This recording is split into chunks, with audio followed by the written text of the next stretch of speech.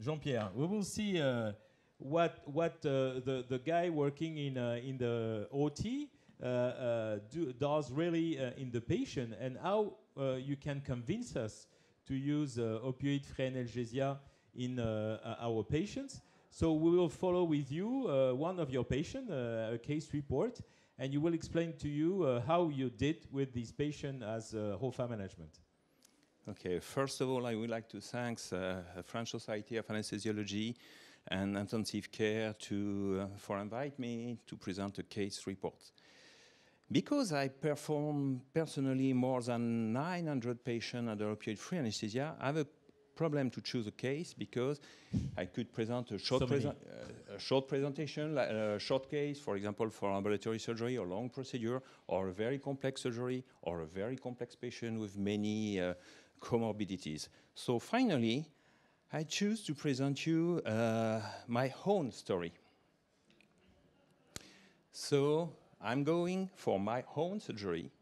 So with this slide, I would like to perform two remarks. The first is I'm going on foot in the operative room, so we stopped any pre-medication. With your own bed, it's incredible. Yeah, and then the second is, because I have no pre-medication, I ask about my colleague to do the same things I usually perform for my patients. So 1 hour before my surgery, I'm going on his office and I perform a short talk about the drug.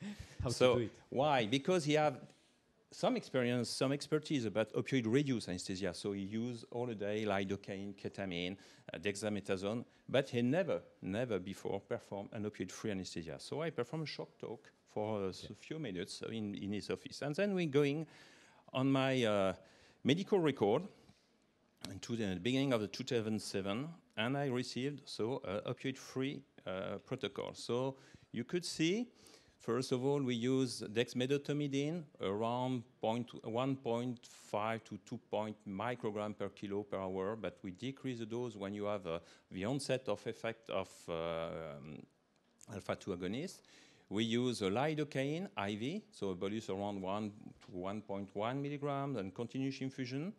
Same for the ketamine, around 0.5 milligram per kilo, and a continuous infusion because it's a long procedure. If sometime I use epidural, of course, I use a very small amount of lidocaine, and I'm running my epidural with ropivacaine. And we dose dexamethasone also with around 1 milligram per kilo. And then for the intubation, they use a muscle relaxation, of course. And my colleague is a little bit afraid with this protocol, so he used a high dose of propofol. And then it's running with gas. Yeah. So then when you look about the hemodynamic profile, this is a usual hemodynamic profile when you use alpha-2 agonist. So about 30-40 minutes, you have a slight decrease of cardiac frequency and a slight decrease of arterial pressure. The interest of the hemodynamic stability previously discussed, if you want to increase the mean arterial pressure or the cardiac frequency, we could use atropine or you could use epinephrine or epinephrine. In my case, I use ephedrine, too small a dose to increase the mean arterial pressure. The monitoring was only based on the bispectral index, but usually for my practice, I use any or null monitoring. Unfortunately for me, during the procedure, the surgeon needs to move to the open surgery for a bleeding problem. So you can see nothing in terms of bleeding problem, in terms of hemodynamic. And when I was awake in the PACU and I know that the surgeon moved to the open surgery, I was pretty sure that I received a small amount of opioid. But finally, my colleague don't give anything. Why? The first explanation is probably because I have no reaction at the incision, surgical incisions. I have no tachycardia, no hypertension, the usual sign of nociception. So finally, is running for the procedure. Or maybe it's a retaliation for just using a muscle relaxation because I have some trouble with my colleague, but I'm not sure. So finally is OFA protocol. When you look about the end of the procedure, so usually, so where is that? So usually, just running the lidocaine IV until the end of the PACU, but we stop the ketamine at the beginning of the closure, And usually, in my practice, I stop dexmedetomidine 30 to 40 minutes because it's an onset time for the effect, so we could expect the same timing for the recovery. So usually I stop the dexmedetomidine here because there's not a good expertise about dexmedetomidine. It prolongs the block, the fusion of alpha-2 agonists after the end of the closure, because the closure with muscle relaxation have an extubation at this time. In PACU, with just a multimodal approach with paracetamol and nefopam. And for the PACU and for D1 and D2, I have only a paracetamol and ketoprofen, and I don't use any opioid. I have a pill of morphine on my table, but I never use it because I have control of my pain. So finally, in terms of conclusion, I would like, based on my own experience, I try to show you with this example and my clinical expertise. Now I almost perform 100% of my procedure under opioid-free anesthesia, specifically for urology and abdominal surgery, but also for VNT surgery, for the thoracic surgery. Thank you for your attention. Thank you very much, Jean-Pierre. So I have two things to say. First, I think that you were very courageous to do that and to show us your own surgery. The second thing is that, if I understood quite well, you arrived by foot at the operating theater, and at that moment the mean arterial pressure and systolic arterial pressure were around 160, something like that. So I think that you are not fully non-anxious for me. So okay, whatever. So at the end, you have a drop of pressure because at one moment you have a mean arterial pressure around 55. So it's exact at that one moment the dexmed and so on, and the vasoplegic thing of the anesthesia was quite important in your case. But whatever. I think that it was very interesting for us to see that. And the third thing is that you say, I did not receive any painkillers, any pills of opiates in the post-operative period. I think that probably there was a sort of positive Hawthorne effect, because you are a believer of the OFA. So I think that at the end you crisp your teeth and you say, okay, I don't give any opiates, please. So okay, but it was fully interesting. Really, thank you, Jean-Pierre, for that. So based on your experience of almost 1,000 patients now, so you say to us that you are able to use OFA in every kind of patients, I would say. So one of my questions is to say, probably it is fully useful in the intraoperative period. I believe now too, and I know that probably it is true.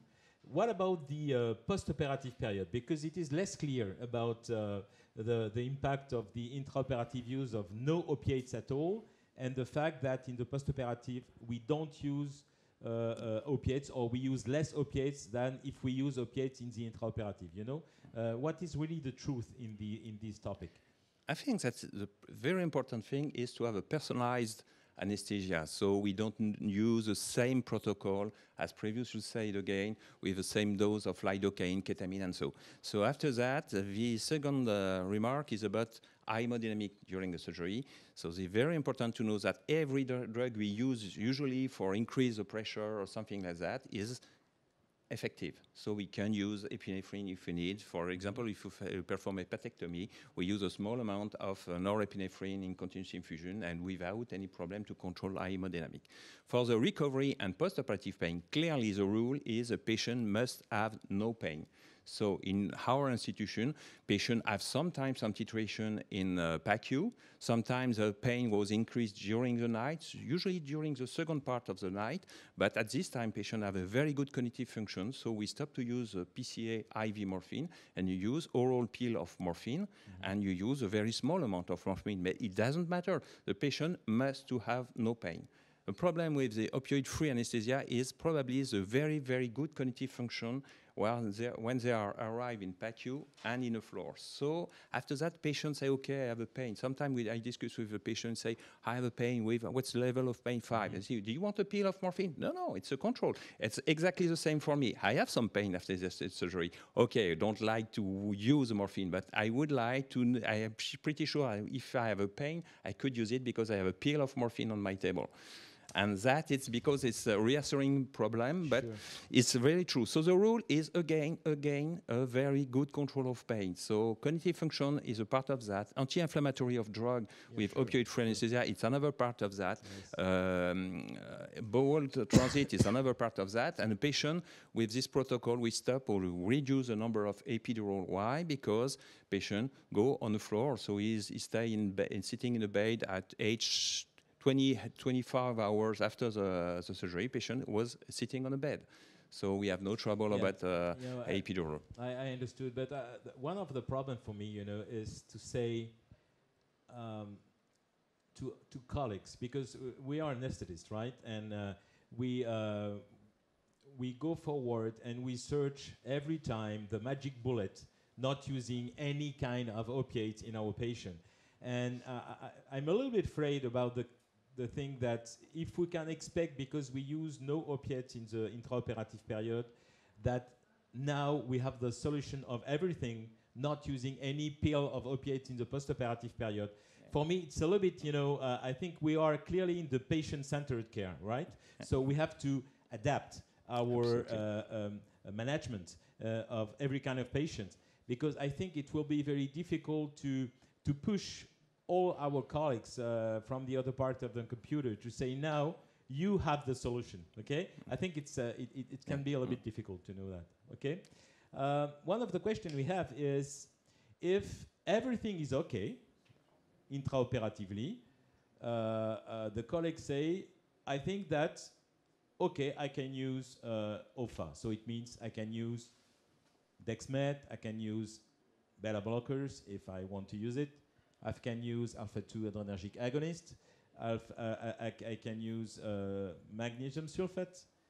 But if something wrong happens, so in other words, if I have an hypertension, a bradycardia, etc., what I have to do? If something, for instance, an hemorrhagic shock happen, or something happen, do you have to move rapidly to decrease the drug we use, or what you do in practice? In practice, I have many times some trouble with hydrodynamic problem, with bleeding problem.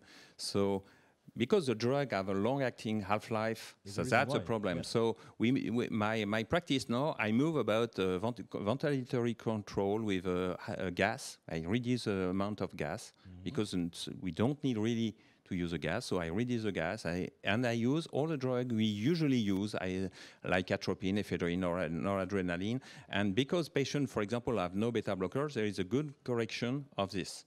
So again, opioid-free anesthesia give a very good stability, but it's not a protection about everything. It's not a magic bullet. We discuss about opioid-based anesthesia with Tiva, propofol, and remifentanil. That's also not a very good bullet, magic bullet, because we don't solve. So with this protocol, it's very complex. We need to personalize the patient. We don't discuss about the monitoring of the nociception. That's a very good problem, because when you have a good monitoring of that, we could probably decrease the dose of lidocaine or maybe ketamine or alpha-2 agonist. But for the moment, you have nothing about enough information to modulate the anesthesia and probably to have a more safety margin for using all this drug. Okay, another question and a very rapid answer, please. There is, what about the new recommendation that the societies can do? So the question is, how new recommendation protocols about use of OFA going to be shared? So I think that for the moment it's a bit difficult to answer, but if you have some words. I think that a very important answer and very important guidelines that should be promoted is the use of multimodal anesthesia, multimodal analgesia.